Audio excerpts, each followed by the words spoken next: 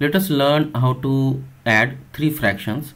For example, I have taken three fractions as 1 upon 3 and 1 upon 4 and 1 upon 2. There are two ways to perform addition when we have more than two fractions. The first method I am going to explain now, and for the second method I will post a new video. For the first method I am going to add two fractions first. Then with the result of these two fractions I am going to add the third fraction. Let us see how it works. So for the first part we have 1 upon 3 and 1 upon 4. We are going to add these two fractions. The addition is pretty simple. For the denominator place of the final result, we are going to multiply both the denominators of both individual fractions. That is, we are going to multiply 3 with 4 to get denominator of the final product. And for the numerator, I am going to multiply numerator of the first fraction, that is 1, with the denominator of the second fraction, which is 4, plus sign. Then I am going to multiply numerator of the second fraction, that which is 1, with the denominator of the first fraction, which is 3. Let us see what is the result of this addition. At the numerator place we have 1 multiplied by 4, which is 4, and 1 multiplied by 3, which is 3. For the denominator place we have 3 multiplied by 4, which is 12. So finally the result of this addition is 4 plus 3, 7 divided by 12. So 7 upon 12 is the result of first two addition.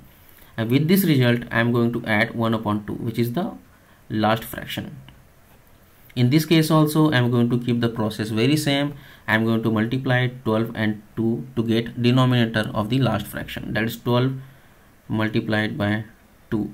For the numerator place I am again going to repeat the same process, that is multiplying numerator of the first fraction, that is 7, with denominator of the second fraction, that is 2, and I am going to multiply numerator of the second fraction, that is 1, with the denominator of the first fraction, that is 12.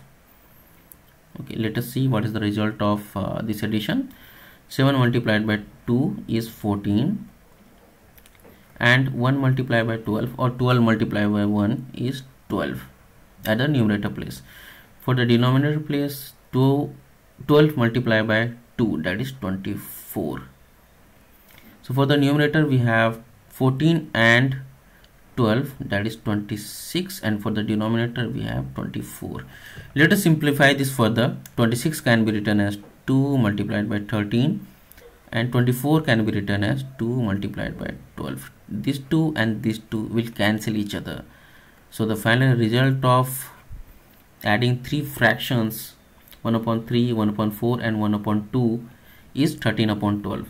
So 13 upon 12 is not actually a proper fraction, and it can further be written as 1 and 1 upon 12.